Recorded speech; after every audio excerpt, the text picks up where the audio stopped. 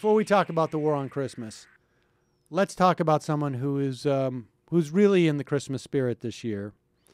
As you know, Wisconsin is really suffering under the Walker regime. He had promised 250,000 private sector jobs in his first term, but now into his but now a year before the election, that number is less than 90,000. Wisconsin ranks 34th for job growth in the country. People have made a frequent comparison to Minnesota, which is the 5th fastest growing state economy in the country. With private sector job growth exceeding pre-recession levels, they have pursued a far more liberal agenda than the austerity programs that Scott Walker has been implementing, and with the help of a Republican legislature in Wisconsin. But Scott Walker has a message for you. If you're not on his email list, then you might have missed this. He writes, "This year we are celebrating the holiday season with a black..." Wait a second!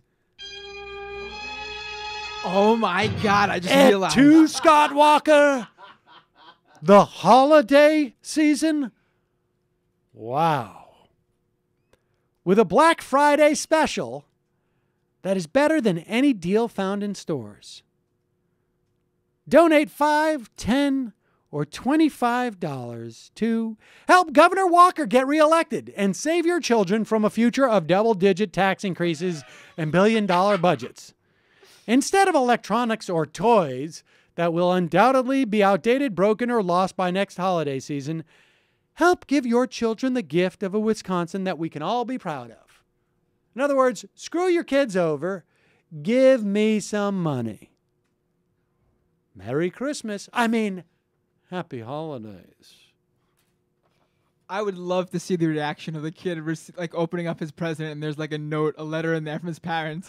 Oh, Mommy, just what I wanted.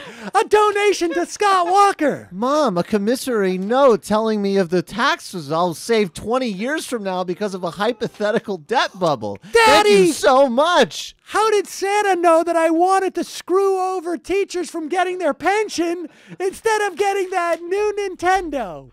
I look forward to the viral YouTube videos of the kids opening the presents and screaming and crying with joy. Oh, Dad, as one more gift, not to be greedy, could we go on a drive together and throw empty soda cans at homeless people?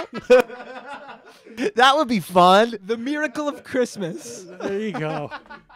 Can we set up a just, fake? I mean, just a sheer, like, just sort of like, you've got to be kidding me, dude. In this some ways, he's the Christmas- biggest sociopath of them all. Yeah. I mean, because he doesn't have any No compunction. self-awareness about it.